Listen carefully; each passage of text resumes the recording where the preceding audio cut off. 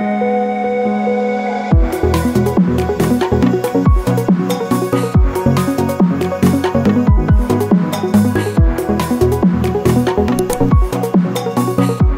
to the channel, guys. I've got a special guest with me today. What's your name? Who are you again? Owen. Owen, my son. It's gonna be a cool trip. We're doing a flight to Bakersfield, California to look at some onion equipment. It's Friday afternoon and he didn't have school today, right? Nope. He played hooky yesterday too, but this will just be on video so everyone knows now. And because I have an extra seat available in the airplane, he's gonna come along with me for his first business trip in the airplane, right? That he just said that, right? Are you excited? Yeah. So we're going to be going down to Bakersfield. We're going to look at some onion equipment and then fly up to Los Banos tomorrow morning to check on the onion crop there and then make our way home. So come along and hope you enjoy the flight just as much as we do. And if you do, like and subscribe. We'll see you later.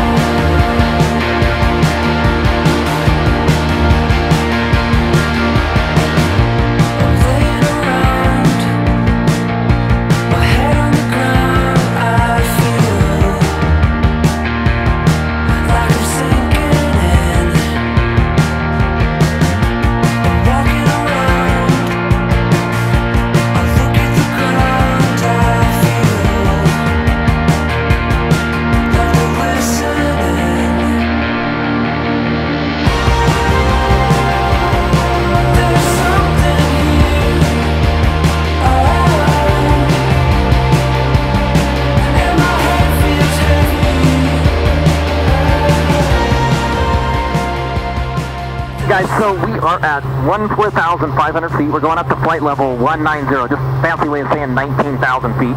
Right now we're flying over the Owyhee Reservoir. You hear us talk about Owyhee produce. Well, the mountains that I'll be flying over today are also the Owyhee Mountains. The Owyhee project was a CCC project completed in the Depression era. The project was completed, I believe, in 1933, and it was a prototype for the Hoover Dam. So they perfected a lot of the processes, and it's actually about a 300-foot tall concrete arch dam, and we have utilized that water in our valley since, I believe, the first year it filled was 1938. It's our lifeblood. It's the reason that we have been able to take west, the desert west, and turn it into productive agriculture.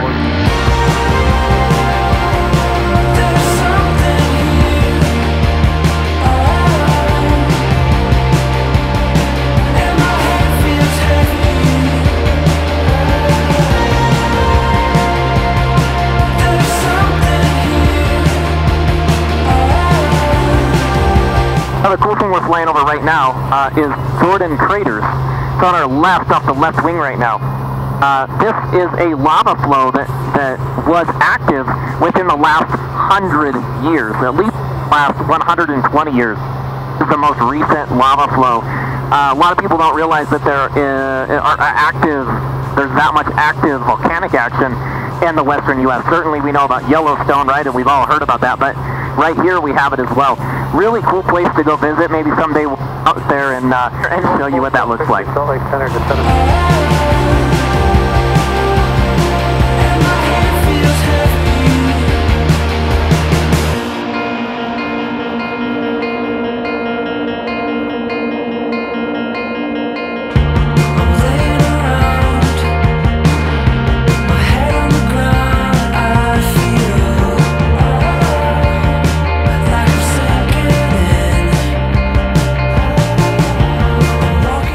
As we come up with the clouds, a lot of times the air is unstable.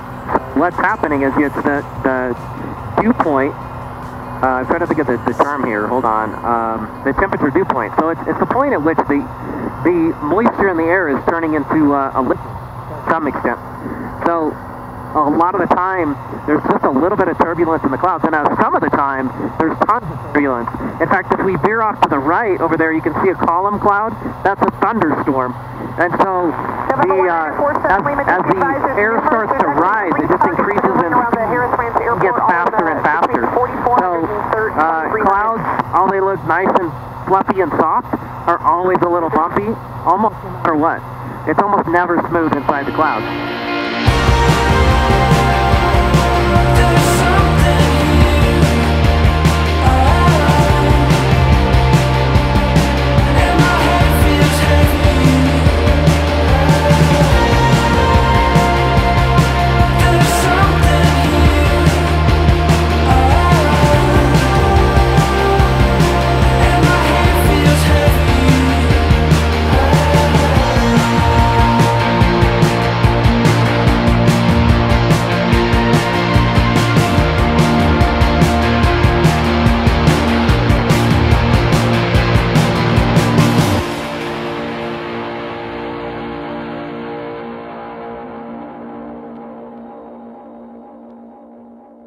You have to go get Los Banos donuts.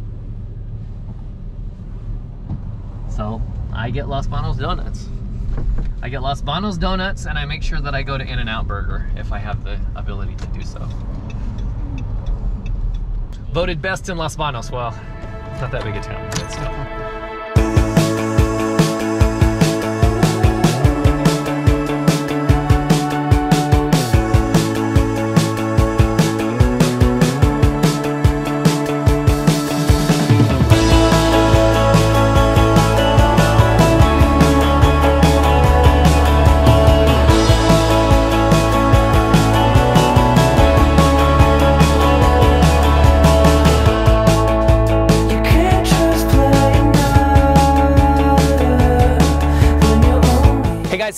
We are in one of our largest onion fields, the most progressed onion field that we have here in California.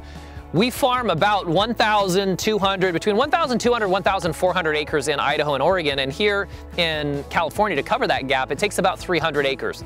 So there's 300 acres that are planted, and the planting is done differently. And why is the planting done differently? Well, when you harvest in the Northwest, when you harvest in Idaho and Oregon, we basically harvest everything at the same time and put it in our storage buildings, and then pull from those storage buildings to supply our customers for those 8 or 9 months. Here in California, this is an intermediate variety or a short day variety onion. And so you can't do that. We're not going to put these onions in storage. We're going to harvest them and use them within about a week. So the onions that are planted in October, which are these, will be harvested in late May. And then the subsequent plantings will get harvested, packed, and shipped after that. And that's probably one of the biggest differences between Idaho, Oregon, and the Northwest and California. It's also why shipping out of California is so challenging. You have to plan even that much better, and you have to get everything timed just right so that you don't create gaps and volatility and problems for your customer. This is where we are. We'll be here in 45 days, and you'll be able to see harvest and packing.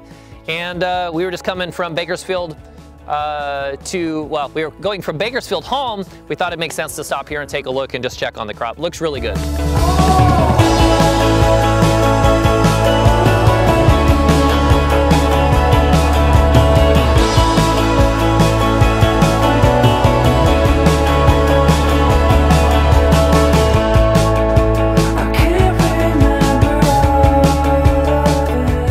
All right, you come to California, huh?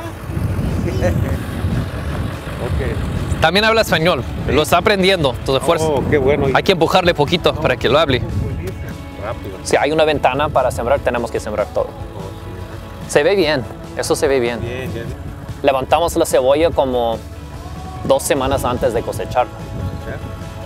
Para que se seque, o sea, la meta. Pasas la barra primero y después la máquina. Oh, ya te entendí. Pasamos, la primera pasada es para levantar la cinta, la segunda para arrancar la cebolla y la tercera para hacer la cosecha. Hacer la cosecha. No se ve bien. Mucho, pues es 100 veces mejor que el año pasado, eso por seguro. Pues yo... En su día de descanso a venir a visitarme. No, pero está bien. Ok, Che, mucho gusto saludarte. Ya, igualmente. ¿Cuándo Nos vuelves? Ok, Che. Ok, gracias. Nos vemos.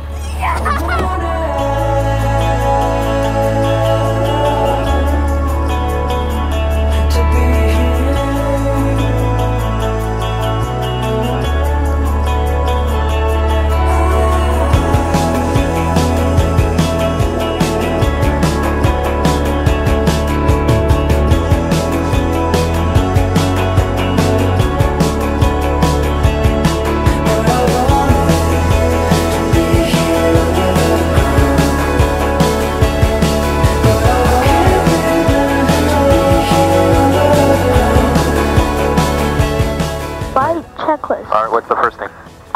Doors latched. Yeah, is your door good? I checked it already. All right, Yep. I'll check it. Caps handle? Caps handle. What's the caps handle? I don't know. That's the parachute handle right here. Oh, yeah. All right, it's ready. We pulled the pin. It's right there. Okay. All right, then our radios. Navigation radios. Radios are on the right one. Go ahead. Then heat defrost. Good. Brakes. And then I'm going to turn on the pitot heat, the nav light, and the landing light. See, pitot, nav, landing. Right? Alternator is it? All the way to 16. Let's check our flight instruments, left and right, right? Everything's clear. Forward and backward. Everything's good. All right, so that one's good. On that. Flight The HSI looks good. Go ahead. Flight controls we checked. Everything else is done. I just skipped ahead. I'm sorry. Keep going. One more.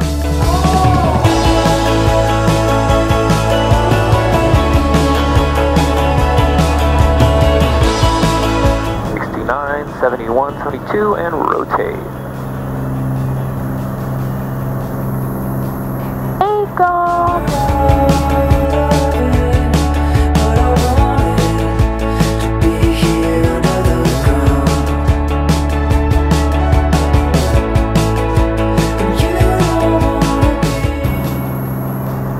And 800 feet, left turn. This Doug is 18.4.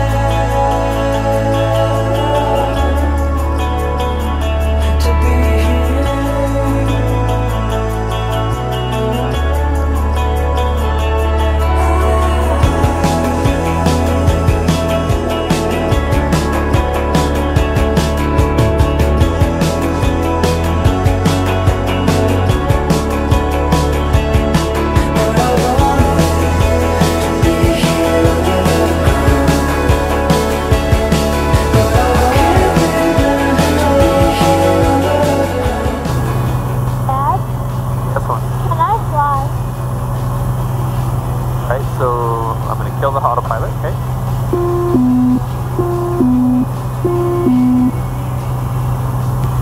Airplane? Biplane. Going left though. Need to go right. Cessna 7 Juliet Alpha radar contact 14 miles north Reno International. Stay altitude Reno 3018. Hey look, you don't need to manhandle it. Just get your fingers. Get your fingers. Okay? I want you to control it with your fingers. Okay.